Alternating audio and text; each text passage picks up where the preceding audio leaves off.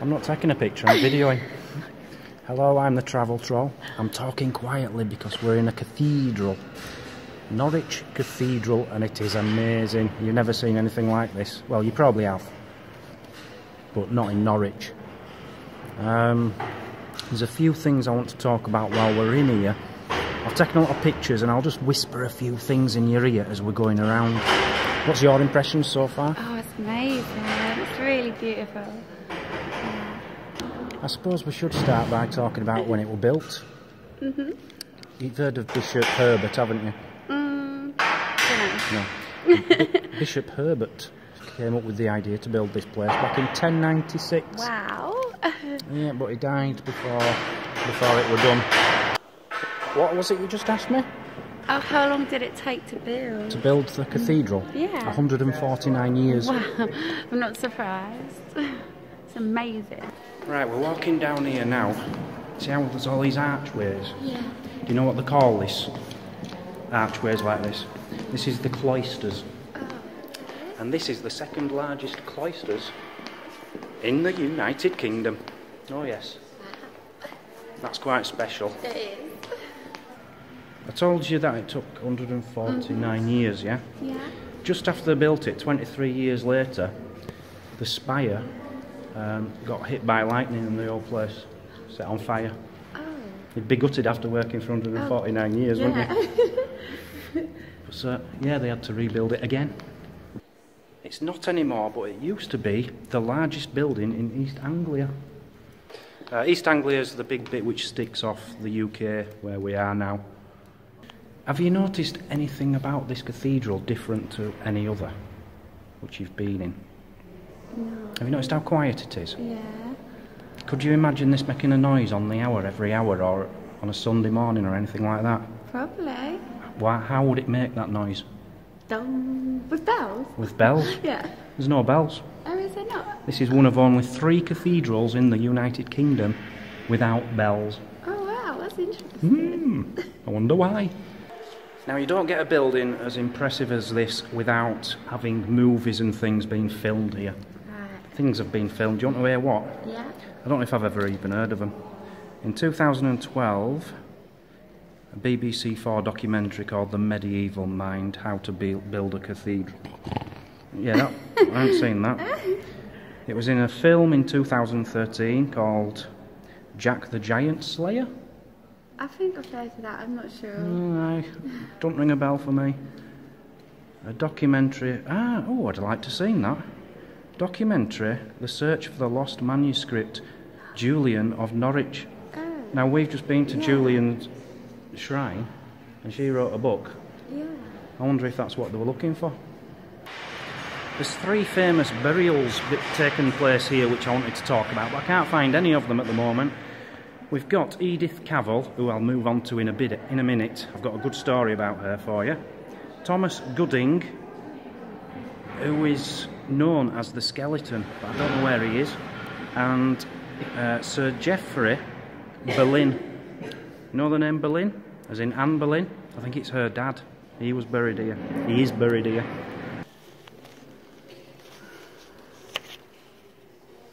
Do you know I said it burnt down? Yeah. Because it got hit by lightning not long after it had been built. Yeah. It happened again. Did it? Well, what happened is the church were going around the town collecting the taxes, the tolls from everybody, because churches used to do that. And the town folks weren't happy because they were paying too much in taxes and tolls. So they went on a bit of a riot, and they came here and they set fire to the roof, burnt all the roof off the church. Not a very lucky church back in them days. And you're never going to believe what happened in 1463. Oh, it happened again. What happened again? Got burned down? Lightning struck it again and it burnt the roof off again. God. What an unlucky cathedral. Had a next roof out of stone. Yeah. Tarmac, slate. Lead. Lead. And in 1643 an angry mob came here and they just destroyed all the religious things in here. Oh. Which is what they used to do back in them days. I think it were a Catholic Protestant problem thing. I don't know if it was the Reformation in that year or what, I don't know. But yeah, an angry mob it says. Not just a mob, an angry mob. Like I wouldn't like to be in a church as like a bishop or a priest and a mob coming up and starting on me, would you? No. But can you imagine an angry mob? I'm not sure if you can see them on the camera because it's so high up. I think they're called bosses, anyway. How many of them do you think there are?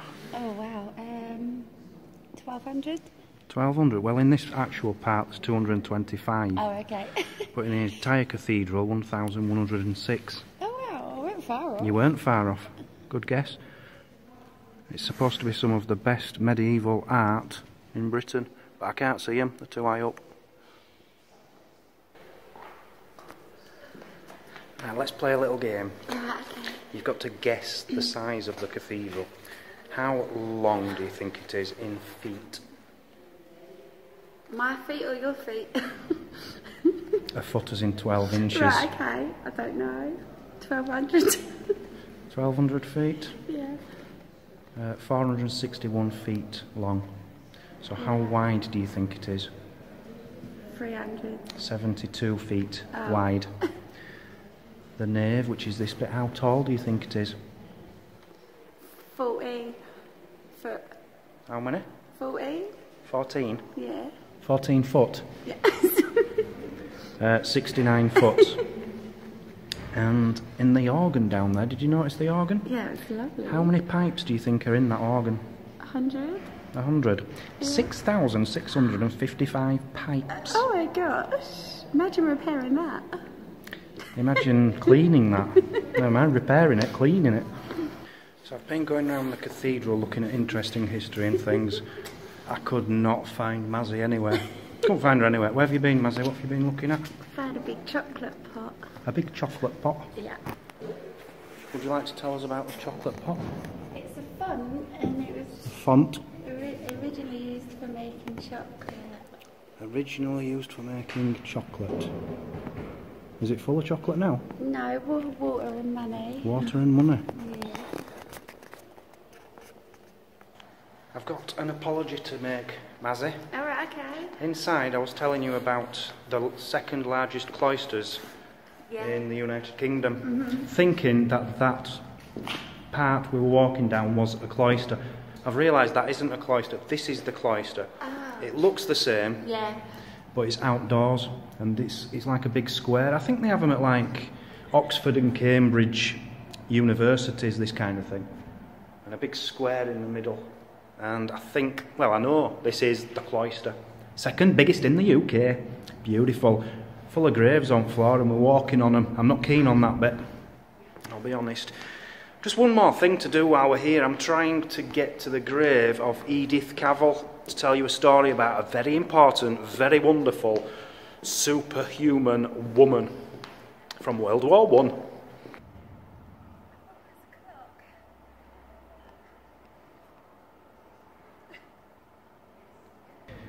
So that thing you've just been stood in the middle of there. Yeah. Just been reading about it on here. Look, it's a, if you can see that on camera, it's a labyrinth, a maze, which they did in 2002 to commemorate the Queen's Golden Jubilee.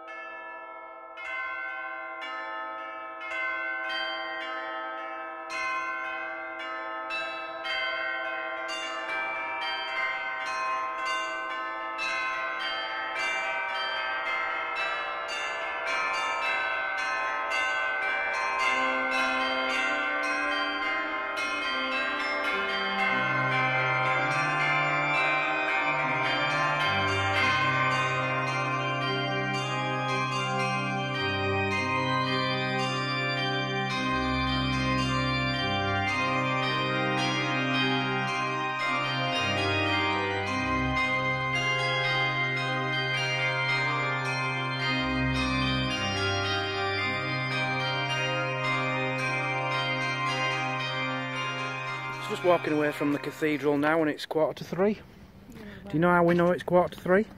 Because of the clock. Because there's a clock, yeah, but there were a noise. Bells! The bell just went off at the cathedral, which I was told doesn't have bells.